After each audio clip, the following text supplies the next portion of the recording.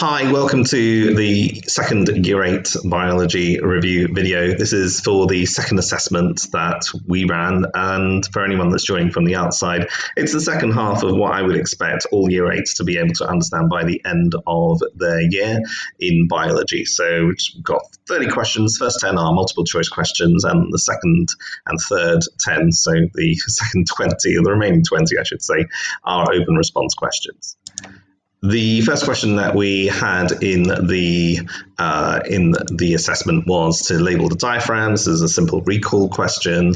Those of you who remembered correctly remembered that the diaphragm was labeled E.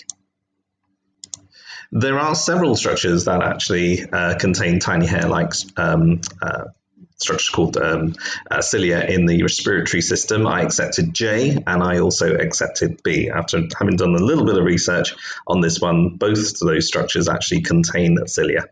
The heart and blood vessels make up the circulatory system. Two halves of the heart, one half pumps blood to the lungs, and that's the deoxygenated blood, and the other half pumps the blood that's been oxygenated and that returns from the lungs, and the other half pumps blood around the rest of the body for respiration. So the correct answer for this question was A. The thinnest blood vessels are the capillaries. Out of the veins, arteries, and capillaries, tributaries is actually a geographical term, I believe. The thinness is actually labelled lumen in biology. The air that we breathe in contains more oxygen and less carbon dioxide than the air that we breathe out. So this clearly is a question where B is the right answer. So for the next question, we actually had a human skeleton, and students had to label the joints. The initial feeling was that the answer to A would be a fixed joint because it's referring specifically to the skull. However, we did also realize that the labels are a little bit vague because the label for A actually does point towards the jaw, and the jaw is a hinge joint. So in the end, we accepted both answers. Out of a typical class of around about 25, there was around about 4 people who actually picked hinge joint, but we accepted that answer in the end after moderation. B was a clearer case. That was the elbow, and that is a hinge joint, and C is the ball and socket joint, which is the hip joint. Skeletal muscles are attached to bones with tough cords called tendons. The type of muscle that is represented by this picture, this is actually a picture that's identical to the picture in the textbook, and this was cardiac muscle. So the longer response question. So for a maximum of 3 marks, definition of the term aerobic respiration. Essentially what you have to do is you have to break it down into 2 different parts. Aerobic, anything to do with aerobic means that you have a process that takes place in the presence of oxygen. And then basically what you need to do when you have a question that asks you to define respiration, look at the type of respiration. This is aerobic respiration. So what you can do is you can actually give the equation. You can give the reactants and you can give the products of the equation. So it's the breakdown of glucose, presence of oxygen, that's then forms carbon dioxide and water. If the answer indicated that there was a release of energy and any of the 3 preceding parts was missing, then we were able to give a mark for that. The name of this structure is, of course, the alveoli, or alveolus. Alveoli as plural, alveolus singular. The clue was that this was the structure at the end of the bronchiole in the lung. The keyword or keywords, I've taught gaseous exchange, but we also accepted diffusion. We were looking for diffusion, and that was emphasized in the revision video. However, I did also accept gaseous exchange as well.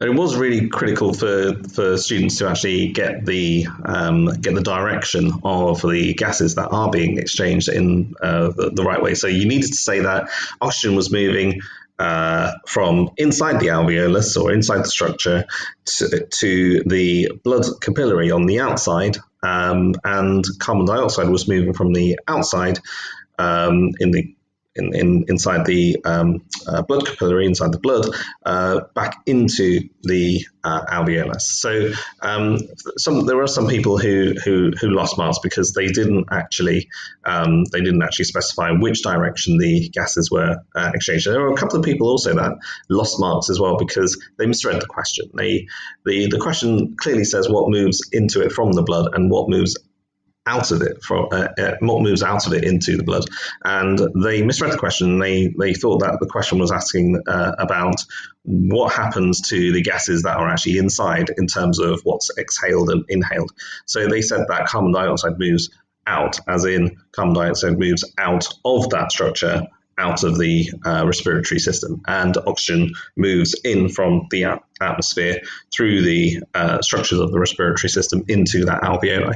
But again, the question needed to be read carefully. It was talking about what moves in and out of the blood through that gaseous exchange. This next question was actually really, really well done. I was so impressed with how the students had memorized. They knew that one of the two were going to come up. That was the preparation that we had for them. And this question just asked about what was happening to the ribcage as a human breathed in. Explain how this causes air to enter the lungs. So it's very, very great to see people rattling off, very critically. Diaphragm contracts, rib muscle contracts, rib cage moves up and down, volume in the chest increases, pressure inside the chest decreases, and air is forced into the lungs. I was very, very impressed with how students were able to link the movement and the contraction of the muscles and the volume changes with the pressure. That was a pleasant surprise. Of course, all you needed to do was, as a student, you needed to get 4 of these points in order to secure full marks, and many students secured full marks. This was a question. The next question was a question that I had some reservations about, but we went with it because it talks about pulse rates, it talks about exercise, and the expectation is that students are able to handle multiple pieces of information in the graph. The second graph was a graph on lactic acid concentration. My reservation with this was that it may cause confusion, but in actual fact, it was actually a really, really good question because it helped distinguish between students who could just guess the answers just without having read the graph and actually reading the graph itself. So what happens to the pulse rate as the speed increases? The pulse rate increases, and the explanation is all to do with what is actually needed by the muscles. The muscles work harder, and this is actually, a great question where you actually have to use the correct comparative adjectives. You have to say that they work harder, so they require more oxygen for respiration because they are respiring more. You could also get credit for suggesting that they are producing more carbon dioxide, and the carbon dioxide needs to be they are producing more carbon dioxide, and the carbon dioxide needs to be gotten rid of because of the fact that there are more. And so the blood is also needs to basically supply the oxygen. It needs to supply the glucose for the respiration because there's more respiration. Any answers of that level were able to secure marks very, very quickly. The one thing that I did see was that there were students who went over above and beyond the actual question, because they started talking about respiration, but then they started talking about the rise of lactic acid, and the question isn't not asking that. This is we omitted that question. What students needed to do is they needed to make sure that they didn't waste time commenting on lactic acid. And this is a really good question because it allowed me to figure out who was actually really able to express the points in a very, very clear way. The next question was about antagonistic muscles, and the most common muscles that were described were the biceps and the triceps, but there are other antagonistic muscles that are in the human body. It was really, really important, however, to describe antagonistic muscles as a pair of muscles where one contracts and the other one relaxes. You could not say that where one muscle moves the limb in one direction, and then the other muscle moves the limb in the opposite direction. That's not what the definition of antagonistic muscles is. That could be used as a description for any two muscles in the human body. So you needed to talk about relaxation and contraction, and the fact that one relaxes, the other one contracts, and that causes movement in one direction, and then you have contraction and then relaxation. They basically swap around. So you have one contracting, the other one relaxing, and then in the other direction you have one relaxing, the other one contracting. Three functions for the skeleton: support, movement, and protection. It was great to see students also suggesting that the skeleton also has marrow on the inside that helps to make blood cells. They only needed three responses for this. And that's it. That takes us to the end of the review video. So if you're a Year 8, well done for going through this. Now you are ready to go through your reflection task, and best of luck with that. And thank you very much for watching if you've just joined us from the outside world. Appreciate it.